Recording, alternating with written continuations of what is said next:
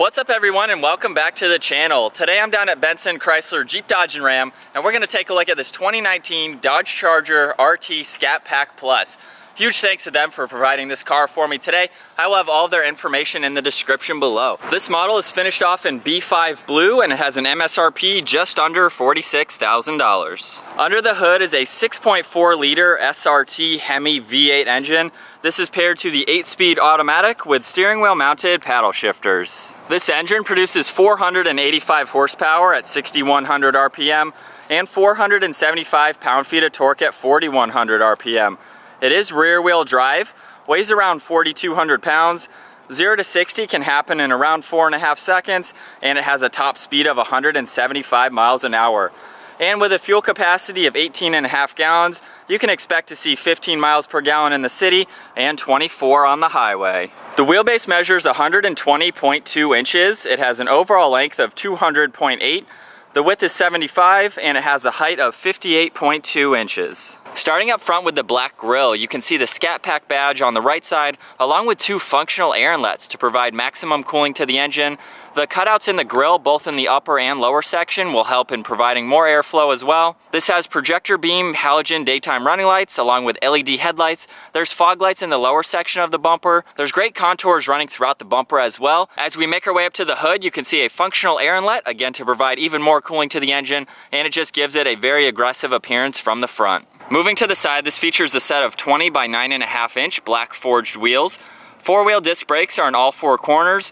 The rotors up front measure 14.2 inches and 13.8 inches in the rear. Brembo brakes are also all around. It has 6-piston front calipers and single-piston rear calipers. The body-colored side mirrors are power folding and heated. This has a sport-tuned suspension. You can see a very distinctive line running throughout the door. It actually starts at the taillight, runs above both door handles through the middle of the driver door and then back towards the rear tire. This has black window trim and up top features a sunroof. And finishing up in the rear with the large trunk-mounted spoiler, this has LED taillights with a nice connecting bar running through the middle section of the trunk. It features a backup camera with 4 parking sensors. You can see the Scat Pack badge on the right side of the trunk. This has more vents on each side of the bumper to help with aerodynamics, and down below is the dual stainless steel exhaust. So there's a look at the exterior of the 2019 Charger Scat Pack Plus. This is actually the first time I've ever checked out a Charger like this in person, and I really like it. The side proportions are great, especially with the set of wheels that this particular model has on it. And then making our way to the front, has a really aggressive appearance with a lot of functional air vents. It's really nice to see that they are all indeed functional, especially the one on the hood. But now with the key, we'll go ahead and check out the interior. Before we hop in,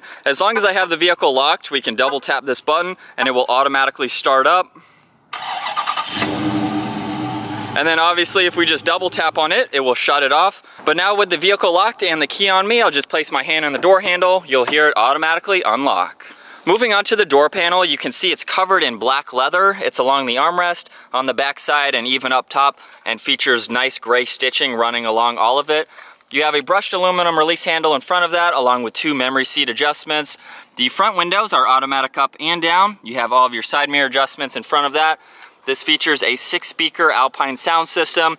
You have a ton of storage space in the lower section of the door, along with the fuel cap release. Moving inside now, we'll take a look at the sport bucket seats. They're finished off in Napa leather and Alcantara running down the middle section. You can see the Scat Pack logo right in the center. Beautiful stitching runs down the aggressive bolsters. They also have an 8-way power adjustability with 4-way power lumbar support, and they are heated and ventilated.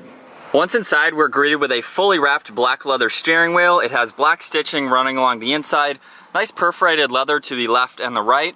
On the right side, we have all of the cruise control buttons. On the left side, you have your Bluetooth and voice commands, and all of these will control the center gauge screen. On the left side is the tach. You have the speedometer on the right side.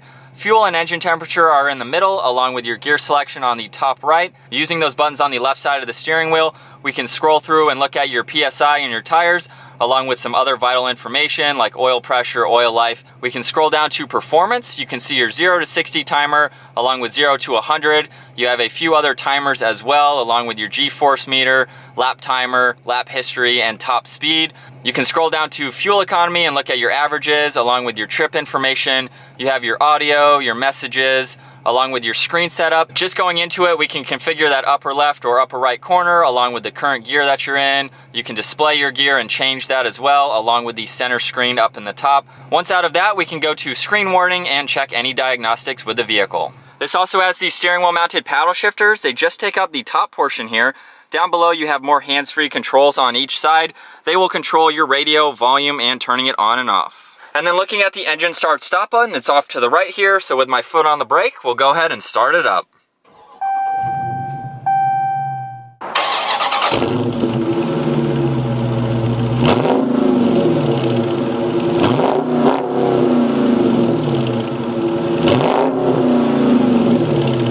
On the left side of the steering wheel, we have the trunk release along with some dimmer switches for the gauges. You have your headlight controls along with the fog light controls. There's one air vent with a nice trim piece running around it. The entire dash is covered in more leather with nice stitching running along the edge. And then right in the center is the 8.4-inch screen. At the bottom, you have all of the presets. It's on radio right now. We can go into media. You have all of your climate controls. This does have a dual zone climate system up front. You can sync those together. You have the heated and ventilated seats again, so you can control all of those, along with the heated steering wheel. You also have where you'd like the air to go in the middle here, just by clicking on each picture, and then you have some more controls on the top section. Fan speed is down in the center. You can either click on the number of what you'd like, or just clicking on the fan itself. In the center, you have an apps button that will take you to a lot of different settings. You have SRT mode that you can go into and configure your transmission, the shifters, your traction control, and steering. You can put it into track mode. You have sport mode or a custom mode. You can go into each one and configure it separately. One thing that's really cool with this system too, if there's an app that you use a lot, let's say SRT mode, you're taking this out on the track or you're daily driving it a lot, you can drag and drop this to the bottom. So if it's something that you use a lot again, you have easy access to it. You can quickly go in and change everything that you'd like. On each side of that screen, we have an air vent along with more of that trim piece, giving it a really nice look. Down below, you have your volume and power for the radio, along with tuning. There's also a mute button, your hazards. You can turn the screen on and off if you'd like. Beneath those, we have driving mode, so just clicking on that will bring you to the screen I already showed.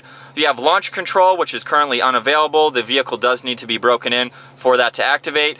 You can turn on and off the parking sensors along with traction control. Underneath all of those, we have actual AC buttons, so you have the fan speed right in the center that you can adjust, your temperature for driver and passenger, along with some more recirc buttons. Right in the center here is another little cubby storage pocket, along with a 12 volt. And then looking at the leather wrap shifter, if we just go ahead and pull the trigger on the left side, we can put it into reverse. You'll see the backup camera light up. Going back to the shifter now, we can go all the way down into drive, pop it over into manual mode so we can shift using this, or on the steering wheel itself, and then we can put it all the way back into park. To the right of the shifter, you have some more storage space, and then right in the middle, if we retract this, that gives you 2 cup holders and a little slot in the middle for a phone or something thin like that. Looking at the center armrest now, it's covered in more leather and stitching. If we go ahead and open this up, you'll see there's a removable tray here, so if you take that out, there's a 12 volt down in the bottom along with 2 USBs and an auxiliary port, so you definitely have plenty of room for anything that you need there. Looking at the glove box now, there's a storage shelf up top, so you can divide this into 2, gives you a little bit more room. We'll take another look at these leather seats, have really aggressive bolstering to them, very nice, they hug you well. And then up top, this does have a sunroof, so we can open up the sunshade. You have all those controls up top, along with some garage door buttons, the dome light switches, and you have a sunglass holder. Moving on to the back seats now, the door panels finish off just like up front with more of the leather and stitching. You have some room at the lower section of it. This is a 5-seater sedan, so let's go ahead and hop in. Behind both front seats, you have a leather pocket here for anything that you need to place. There's 2 air vents in the center, and this does have heated rear seats, so you have 2 options on both sides, along with 2 USBs down in the middle. As far as legroom goes, I have the front seat set at my height, 5'10". You can see I have 4 or 5 inches in front of my knees and then 2 or 3 inches above my head. So it's actually pretty roomy. I can even stretch my legs out just a little bit more underneath the front seats. So you have plenty of room. You can recline just a little bit. I don't see any problem having 2 people next to me. Definitely plenty of room. In the middle seat here, we can pull this armrest down. It gives you 2 cup holders along with a little bit of storage space in the back side. We'll take a look at the visibility out of the back glass there. Along with the sides, you have another window in the back, which is very helpful to see. The back seats also have a 60-40 split to them, so just by pulling on this leather latch here, we can go ahead and fold the driver's side down so you can see how much room you have into the back area there. And then making our way to the trunk, we can either double tap the button on the key fob or push on this nicely hidden button right here. It will automatically open up. There's about 16 cubic feet of storage space with the back seats up, and obviously much more with the back seats down. So you have plenty of room for anything that you need, and I like how it extends both on the right side and the left side, so you can store anything horizontally this way. And then up top, we have a grab handle on the inside. We can go ahead and close it up. So getting the Charger out on the road now, this is actually the first Charger I've ever driven. I've been behind the wheel of a lot of Challengers, so to me, everything is virtually identical, but I'm gonna go ahead and change some of the settings here. I'm gonna put the transmission into track mode. Traction control, I'm gonna keep in sport. When you put it into track mode, it takes off your traction control and stability control.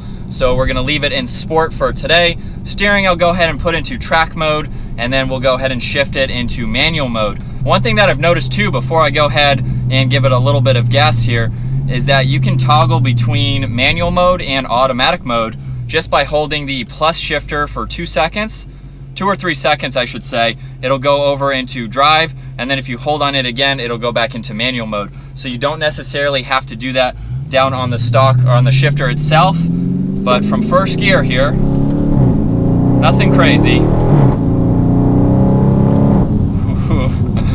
Man, it definitely gets up and moves, and I wasn't even close to half throttle there. And it sounds super good at the same time. I love that V8 rumble. Downshift. Plenty of power to get out of that turn as well. This is definitely a fun sedan to drive. Oh man, we'll downshift again here. Got some nice little twisty roads to test the handling. Wow.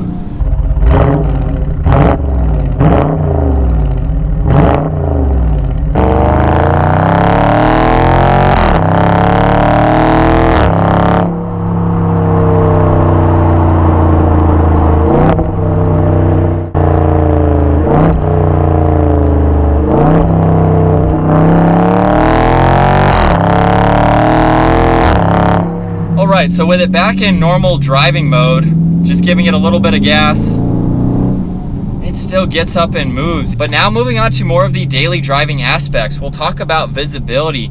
For a sedan like this, it's actually really easy to see all around. Forward-facing visibility is great. You have thin A-pillars, so you can even see on that passenger side there. And then a glance over your left and right shoulder. It's really easy to see over the left side. You can actually look out of the rear glass itself. And then over the right side, the pillar is not too large back there, so it gives you a great view. You can see on both sides of it, and then obviously use your side mirrors if you need to. Talking about comfort now, getting this seat adjusted to what I like, it's very easy to get it in the position that you're looking for, and these bolsters are huge. They come out almost larger than I am on each side, so they definitely hold you well. Just getting on it a little bit there.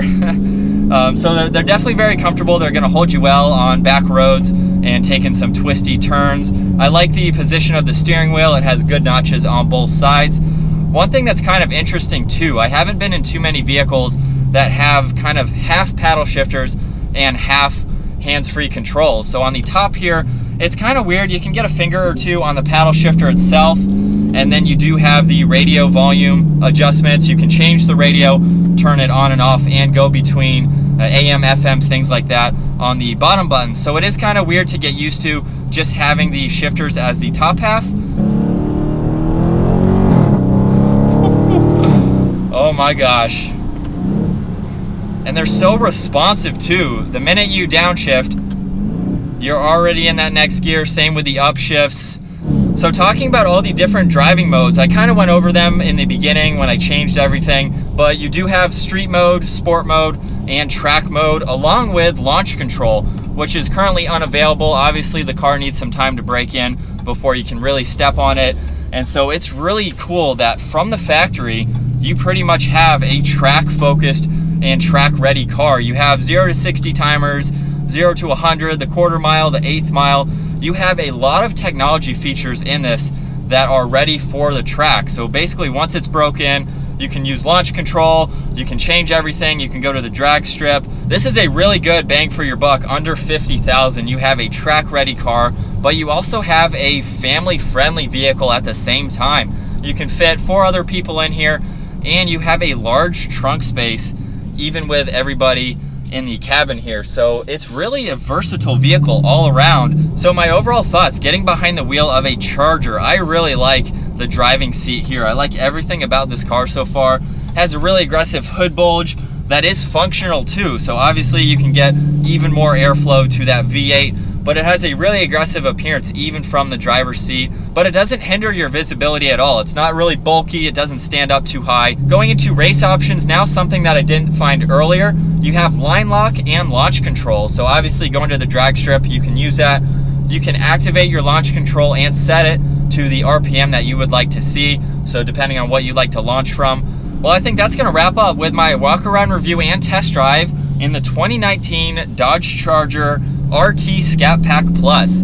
Huge thanks again to Benson, Chrysler, Jeep, Dodge, and Ram for providing this sedan for me today. This is a really, really cool sedan to drive. I love everything about it. It sounds super good in those downshifts as well. But anyway, if you guys enjoyed today's video, make sure you give it a thumbs up, smash that subscribe button, and I'll see you in the next video.